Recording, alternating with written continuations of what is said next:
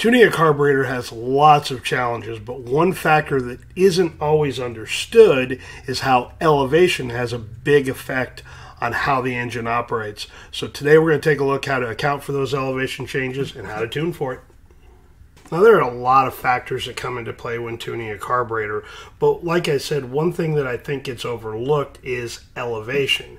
The higher you go in elevation, the denser the air is, and the less oxygen that's up at those higher elevations. Now when I say higher elevations, typically it's anything 3,000 foot and above. That's when you really need to start looking at making some changes to how you tune the carburetor, because they don't need as much fuel. You're going to lean the carburetor out the higher you go in elevation.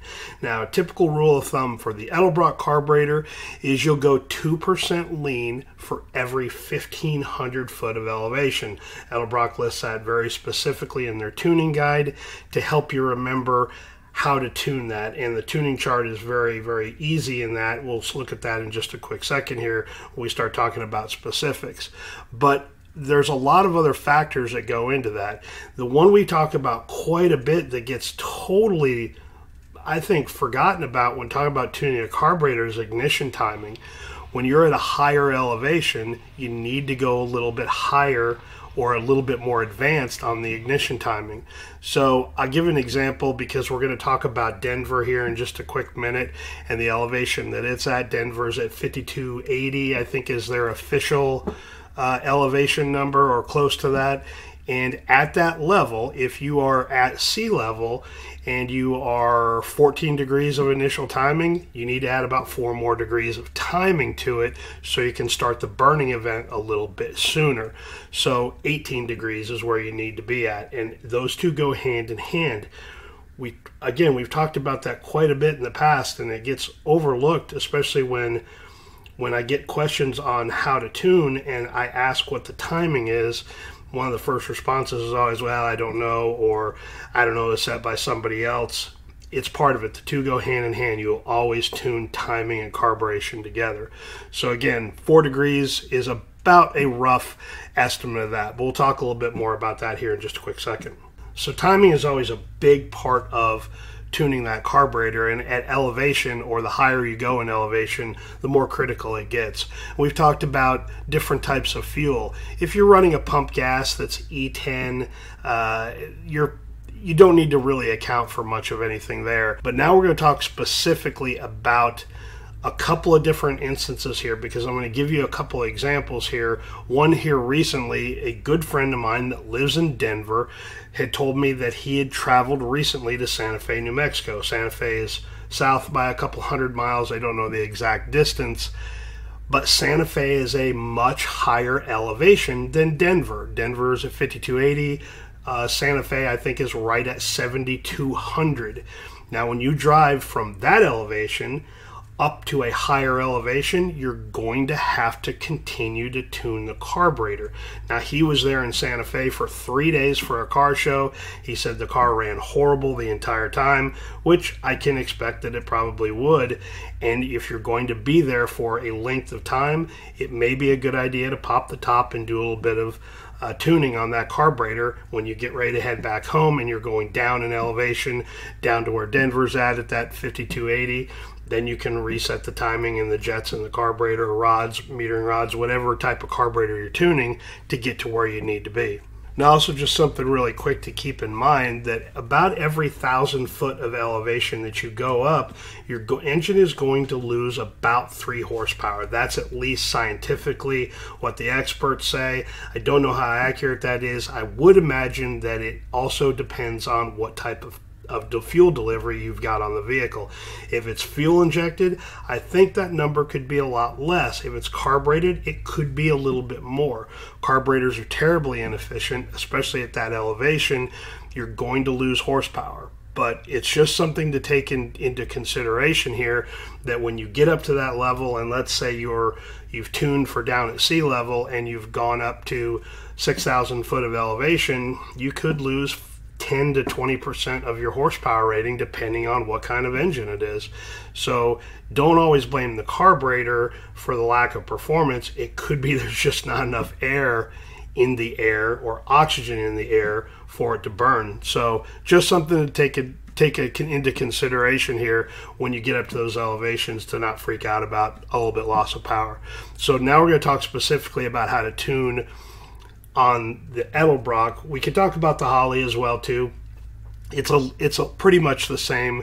You're just changing jets in that carburetor to account for it. If you got a power valve, you may, or excuse me, second vacuum secondaries like this carburetor is, you may need to change the spring to bring in the secondaries a little bit slower.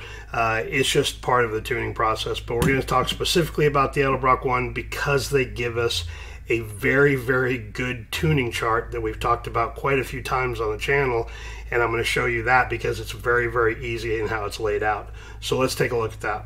Now, this is one thing I've always loved about the Edelbrock carburetor, is they give you these very nice reference charts. Now, we've talked about these and how to read them before, but now we're going to look at them a little bit differently. So let's say you're at sea level and your calibration for whatever it is, let's make it something simple here so we can kind of look at how this goes. So let's say your base calibration here as at number 11. If you look over here on this side and up along the top, you've got your cruise mode, your power mode. It will tell you the stage or the percentage of how lean it is. In this case, you're about 2% lean. If this is the base calibration, or excuse me, rich, and you are at 11 and that's 4% richer, then we'll call that halfway just for giggles, and we'll say that it's about 2% richer than the base calibration. On the cruise mode side, if you go over here, it's right out on the 4% line, so we will say that it is 4% rich. Now, let's talk about it elevation, and we'll talk about some numbers here because that's where it gets a little more well, not confusing, but we got to do a little bit of math here. Now, Denver, we said, is at 5280. That's the elevation. Now, when you're trying to figure out where to go as far as how many stages of lean or rich that you need to make something, in this case, we're trying to lean it out. As long as you're within 1,000 foot, I typically consider that okay. 1,000 foot either way and under doesn't really make that big of a difference, so we're going to formulate it that way. So if we remember here, for every 1,500 feet, so that's going to be our reference, and how many of 1,500 will get us close to that. So if we multiply that by 3, that'll get us to 4,500. That gets us within the 1,000 that we were looking for. Now, 3 times the 2%, because we're going to use 2% lean for every 1,500 feet, gives us 6% leaner. That's where we need to concentrate. So let's take a look back at the chart. If we're going to move to 6% lean, then let's take a look how it works here. So if we said our base calibration here was at 11, and we're going to try to drop that down 6% leaner, both directions here, cruise and power mode, let's move from the 11 down to this next line. That is 4%. Get something a little bit easier to point with here. That is 4%. So we'll call that 4. About halfway between the two lines is the 2. That'll get us to the 6%. So now we know we're going to operate right in the middle of that row. Okay, now we've got to move 6% leaner this direction on the power mode. So let's move 2 to get back to this line here. Let's move another 4% to give us our 6. And the closest calibration to that is where we want to go. In this case, I would put us at the number 13. That's the calibration that I would move us to. From 11 to 13, that is your movement to get to that 6% lean. Now again, you're not going to, most of the time anyway, you're not going to get perfectly on that elevation number that you're at, but it gets you close. If you were to run that down at sea level, it ran fine, ran perfect, good. You had good acceleration. Everything was perfect. Moving from there to there, you will still have a very, very good running carburetor. It may not be perfect, but for the amount of time that you're going to be there, it'll be just fine. And then when you move back to or get the car back down to where it should be, then you can go right back to your base calibration. That's how we read that. Now, let's talk about Santa Fe here. Grab another sheet of paper. All right. Oop. Okay. We said that that is approximately 7,200 feet. Now, let's get as close to that. So 1,500 feet times 5 will get us to 7,500. Again, we're within 1,000. Perfect. That's about as dialed in as you're going to get. Okay? Now, 5 times the 2% lean that we want to be will give us 10% lean. That's where we want to move in that calibration if we were going to go to Santa Fe, New Mexico. So let's take a look back at the chart here.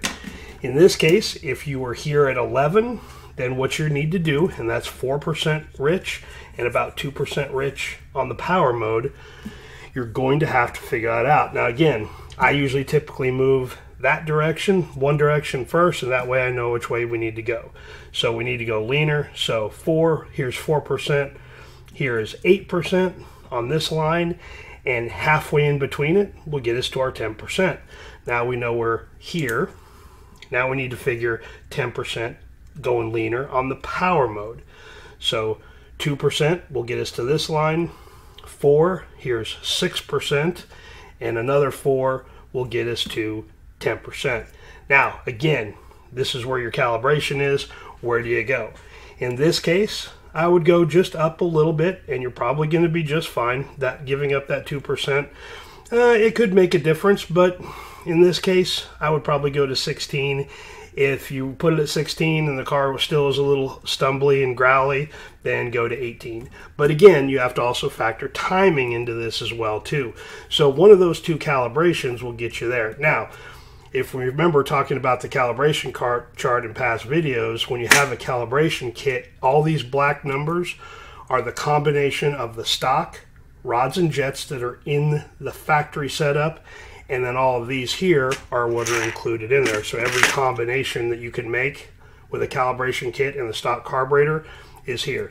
So you may, or you're going to have to go buy some rods and jets if you don't have it. But that's the way to do it. That's how to read that chart. That's how to factor in where you need to be. And if you do that, I promise you that you will get that carburetor lean enough at those elevations that it should run okay. Now again, you've got all those other little factors in play, but if you do that, generally, rule of thumb, you should be okay. Now, let's go back to the secondary, because all as this chart covers is the primary side of the carburetor. When you go to the secondary side, again, they give you the nice little tuning chart, and the secondaries are a lot easier because there's no rod, it's only a jet. So stock calibration, and then you move either way, it'll get you to the 4, 6, or 13%. This is 6 or 12. In this case, because what did we say at at Denver, that we were going to move 6% lean? Perfect, right on. Putting in that rear jet, and it will be in that calibration that you kit that you buy for that carburetor, will get you to the 6% lean that you need there. When we go to Denver, and it says we needed to be, we go to Santa Fe, and we had to be 10% lean, this is 12%. Again, that small a percentage, I don't know that I would fight that too much. I would go ahead and put in that 12% or 2 stages lean jet, and it'll be just fine for the secondary side of it. Now, all we're talking about here, like I said, is temporary adjustments. Again, in this case, a friend was driving from Denver to Santa Fe. That was a temporary adjustment. If you were driving from Oklahoma City and you're at 1,000 or 1,200 foot, I don't know what the elevation is there, and you were going to Denver or Santa Fe, then those are the adjustments or the math or how to do that process to find where you need to be on the tuning chart to make sure that when you get there, you're at least operating okay. It can start, drive, not, buck and give you a lot of hard time, but at least it'll give you some things to work with. Now, popping the top of a carburetor, putting a timing light on it, and just making those small adjustments, not that big of a deal. If you're, like I said, if you're there for a car show or a long weekend, or going up to see your mom or your grandmother or whatever, and you're just going to be there for a short period of time, easy. If you're going to be there long term, again, it would be the tuning process. You just need to take into account that things are going to be a little leaner as you do it. So just be cautious of that, I guess, and just understanding that you need a little bit more timing in those engines. You're going to lose a little bit of power. You're going to just need to factor in using a little less fuel because there's less oxygen in the air. Now, we'll talk about barometric pressure and all of those other things. If you watch a really good sportsman or NHRA, types of racing, some of those guys will have a weather station out by their trailer. That's what they're doing. They're looking at so they can estimate how much fuel they're going to need based on the elevation. They already know what elevation they're at. Based on the barometric pressure, all of those have factors into it. We're not going to get that deep into it. We're just talking about tuning a very, very simple street carburetor, and it's not that necessary to go that far into the weeds.